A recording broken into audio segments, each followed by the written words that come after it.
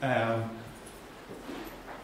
I will start by saying just a few words about our studio in Berlin and the exhibition that we put together that this piece was originally a part of. And the studio is called Weise7, and it's an artist-run space where we use it for occasional exhibitions, quite many workshops, and mainly for our own working space when we are in Berlin. All of us travel a lot, and I'm mostly based in Stockholm as well, so I guess I'm the one that is the least there. It's between me and Julian Oliver, Danja Vasiljev, Gordan Savičić, who was here as well and who I did this piece with, Brandon Howell and Servando Barrero.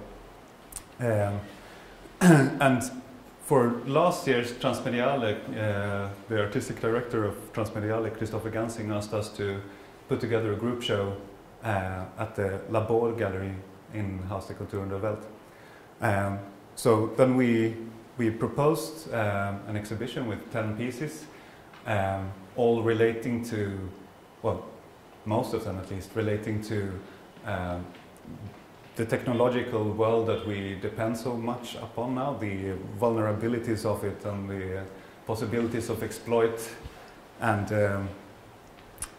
also propositions or speculative propositions of how to solve those problems with the world that we're building. And for this exhibition we made a catalog, which is it's really the 11th piece in a sense. We made 100 of these books, hand-bound, cloth cover, but it's not a regular book. You just have a few pages of print, and then you have a cutout hole with a circuit board.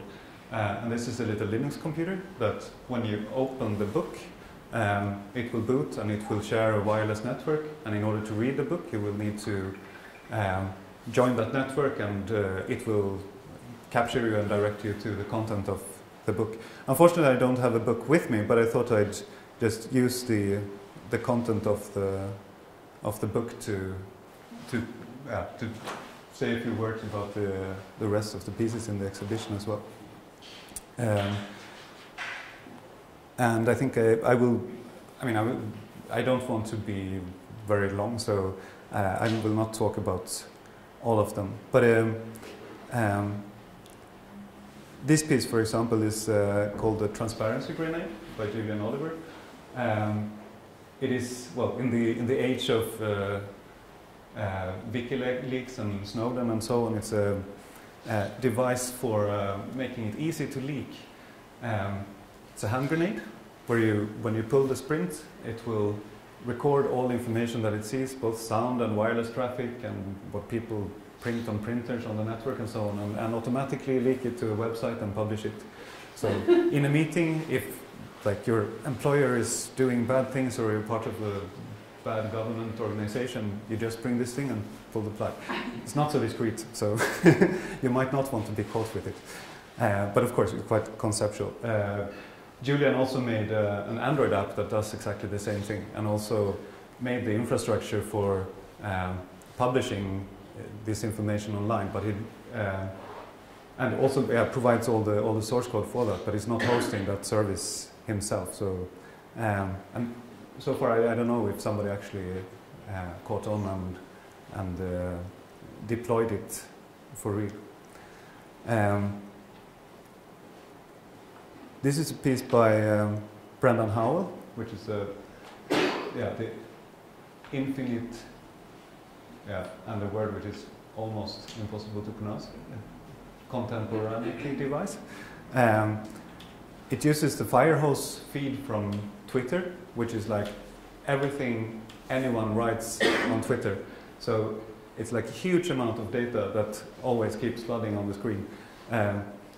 Or rather, it always keeps flooding from this firehose interface. And the mouse has a scroll wheel, so you're meant to sit on the mouse and scroll the wheel, and you can scroll forward. And the purpose is to try to keep up in time, to be ahead of the stream and see the newest news. And it's impossible. I mean, it's really there's so much information coming from all people writing, so you need to work really hard to be in the current time. This is a piece that I made called the Tempest Radio. During the Cold War, Tempest was a code name for both for protection against and for intelligence using compromising emissions from devices. Any electronic device, any signal, any transition of current from on to off would generate a burst of electromagnetic energy emanating from a device. So any signal that goes through a cable would also be, in some sense, a radio transmitter.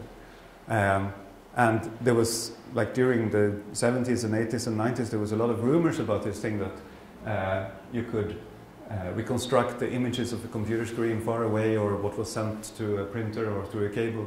And then in the early 2000s, there were a bunch of papers declassified, both from NSA and MI5, documenting that this was actually done.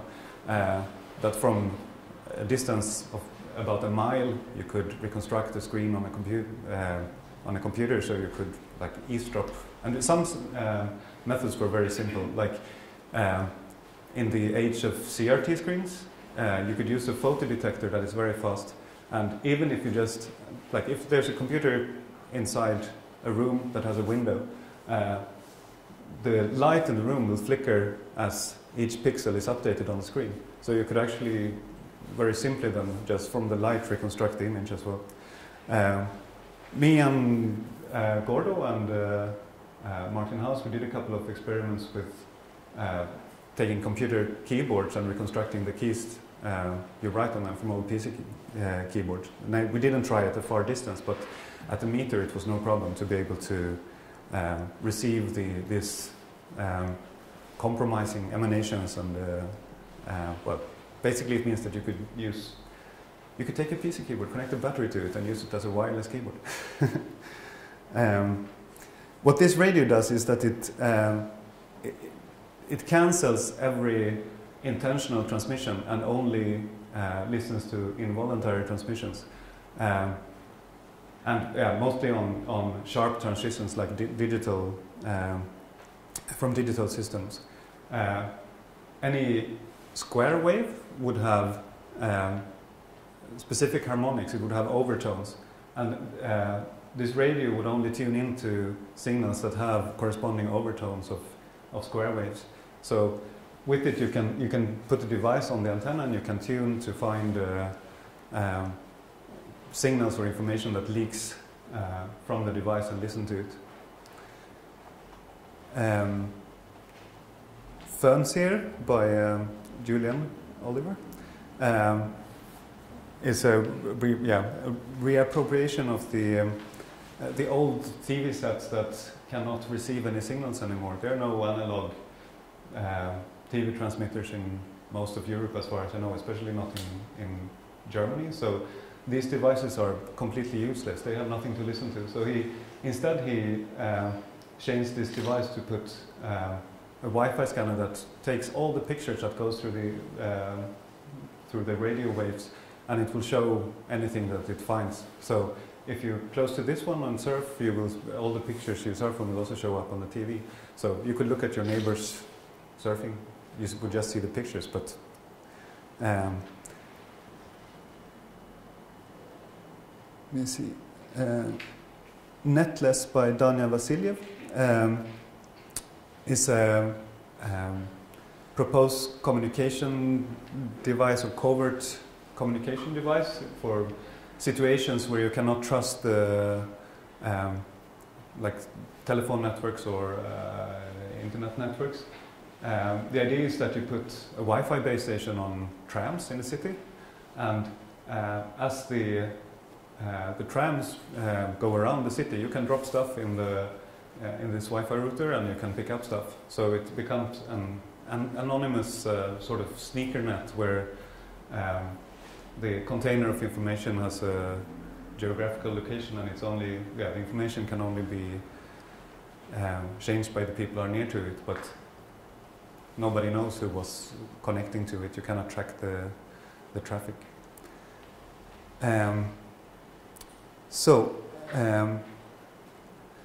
Packetbrücke then is a device that replicates the electromagnetic signature of one place and invades another space with that electromagnetic signature. It works in the Wi-Fi bands, but I mean the idea was originally more about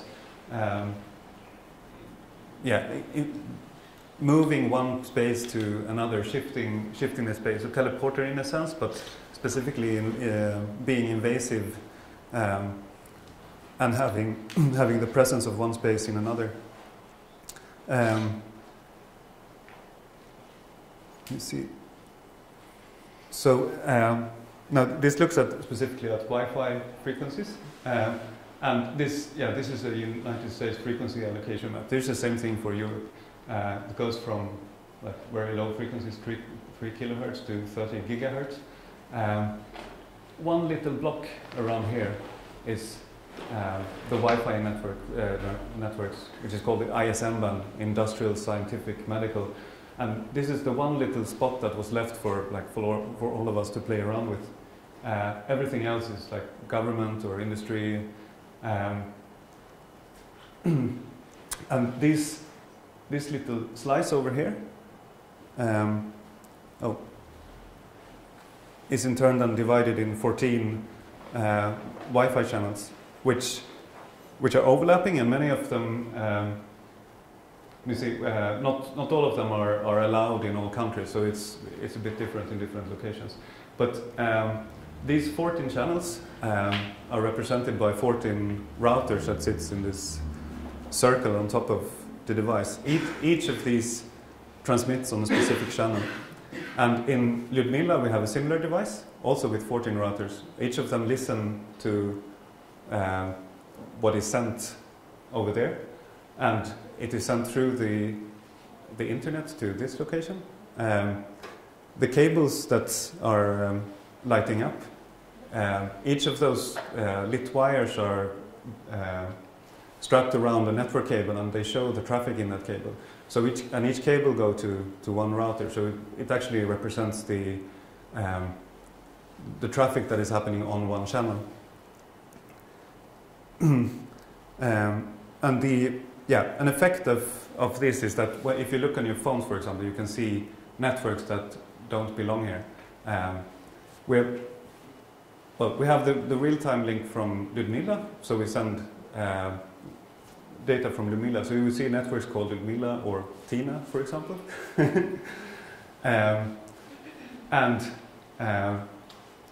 Every 3 minutes or so, we also shift to playback recorded data from Seoul. So you would also see networks from Seoul. And an effect of this is that if you look up your location on your phone using the Wi-Fi networks, then it will put your location in Ljubljana or potentially in the Modern Art Museum in Seoul. This works because GPS doesn't work inside. You need to see satellites. So when you're inside, you get location through what networks you see. And then you need to be online as well. Your phone would send the network it sees to a service like Skyhook, for example, and they build a database. And when you send stuff to them, you actually also contribute to their database. So in some sense, we also pollute their database by saying that these locations are, well, like Aksioma will be sort of more likely to actually be inside Ljubljana after this.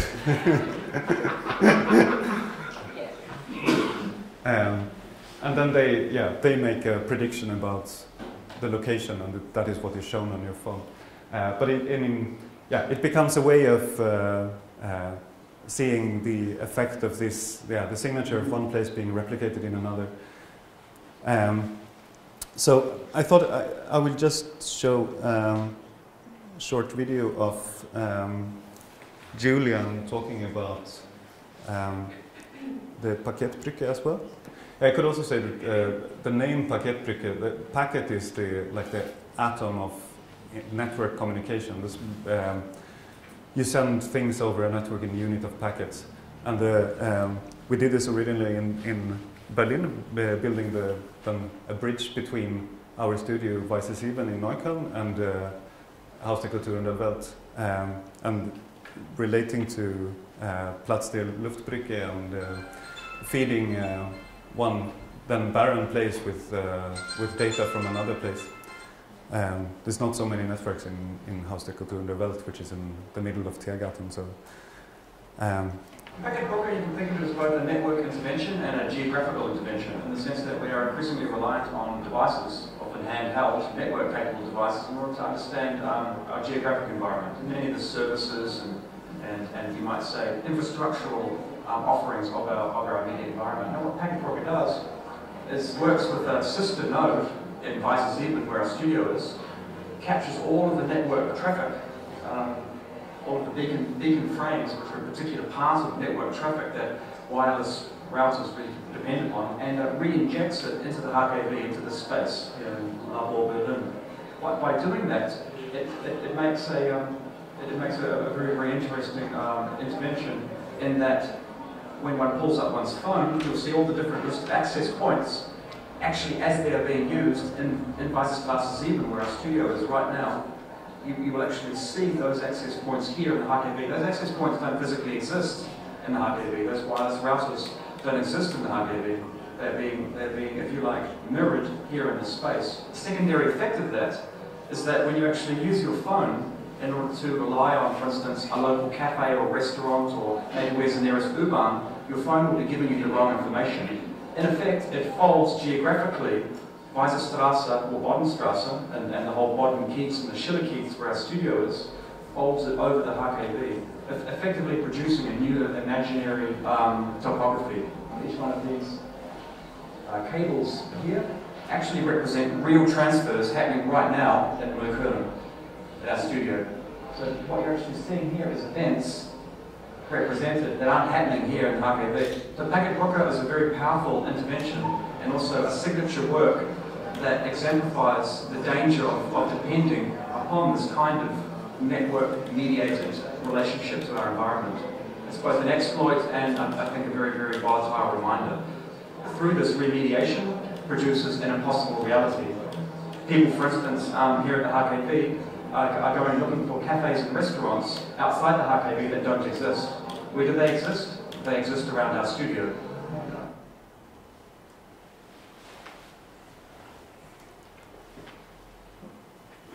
So, yes. Should I say a few words about? If you want. Yeah.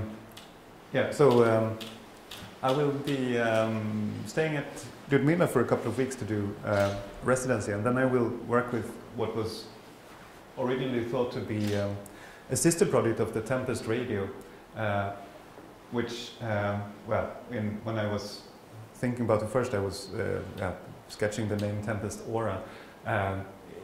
It is a device that would take sort of aura photographies of devices, of the electromagnetic fields and potential compromising information leaks around the device. And I've already done a few experiments with this. Basically, it's a scanner with a surface that you can put a device on, and it will slowly build an image that extends outside of the device with the electromagnetic fields that are detected by a probe that moves underneath the surface that you put your device on. Yeah. So far, the images looks beautiful, I think.